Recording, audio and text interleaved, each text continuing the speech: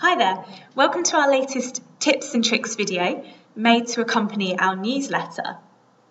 In this video, we'll be looking at how to enhance your analytical capabilities by using analysis attributes with the Merge and Combine tool in Analyst Notebook. We'll also take a look at how you can optimize your searches by using wildcards in iBase. Finally, we will demonstrate how to set up an iBase field so it can be charted as an attribute. We hope you enjoy the video. Let's begin with Analyst Notebook. On this chart, we have account entities with transaction links. We have the amount of money stored on the link label, and we have arrows to show the flow of transaction. We also have multiple links between accounts. This means there is a link per transaction. I'm going to edit the item properties of a link by right mouse clicking. We have date and time stored in the date and time properties of the transaction links as well. Right mouse click on any entity or link and choose Edit Item Properties to view its analysis attribute. I'm going to choose this account down here. Under Item Properties, there is a section for Analysis Attributes. Let's take a look. These are the analysis attributes populated for this particular entity. As an example, I'm going to select Entity Sum Link Flow. A value has been populated here for us. And at the bottom, there is a definition of what this analysis attribute does. So effectively, this is calculating the balance for us for this particular bank account. I'm going to choose Entity Links. It gives us a value here, and this is the number of links to other entities, regardless of its direction.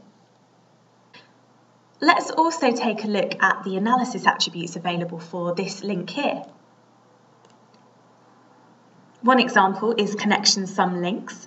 This will add up the numeric link label value on all links between two connected entities, between these two accounts here, for example. Analysis attribute values can be added as attributes.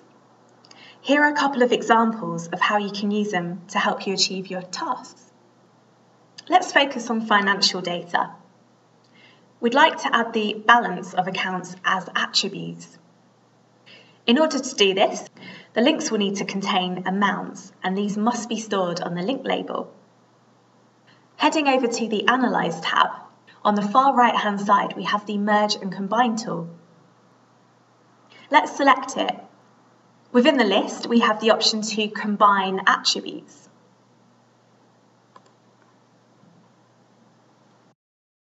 In here, we choose the analysis attribute that we want to use. In this case, we're going to be using Entity Sum Link Flow.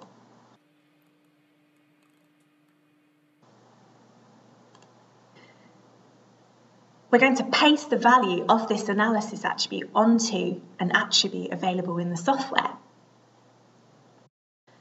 As an example, I'm going to choose the sterling amount attribute. Alternatively, you can create your own attributes in Analyst Notebook. For paste behaviour, we will select pasted value. OK. Now we can see the sterling amount attributes have been added to our account entities. Let's take a closer look.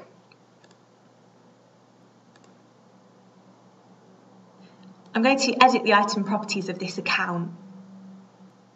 And this time I'm going to attributes which are user added. And here is our sterling amount attribute containing the value populated by the analysis attribute Entity Sum Link Flow, which has given us the balance of this account.